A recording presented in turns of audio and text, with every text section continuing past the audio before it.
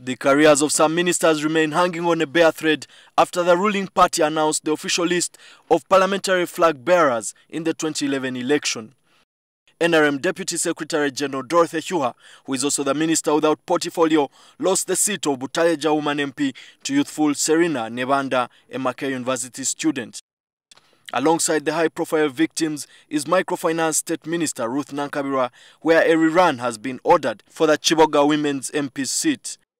The Deputy NRM Electoral Commission Chief, Professor Elijah Mushemeza, avoided procrastination, reading the final list to all and sundry at the NRM offices on Plot 10, Chadondo Road.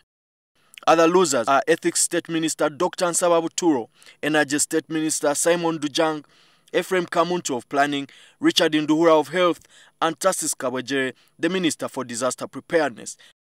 However, the fortunes of State Minister for Labour Emmanuel Otala were reversed after he was declared winner of the West Budama South seat. Maverick Lwemiyaga County MP Theodore Sechikubo was the biggest winner of the day, ending a tumultuous battle with Patrick Nkalubo.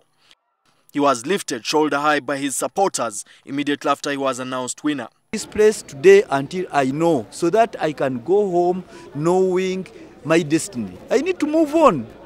We can't be here all the time. Enough is enough, either now or never. My opponent is being read as the winner, and you're pushing me out.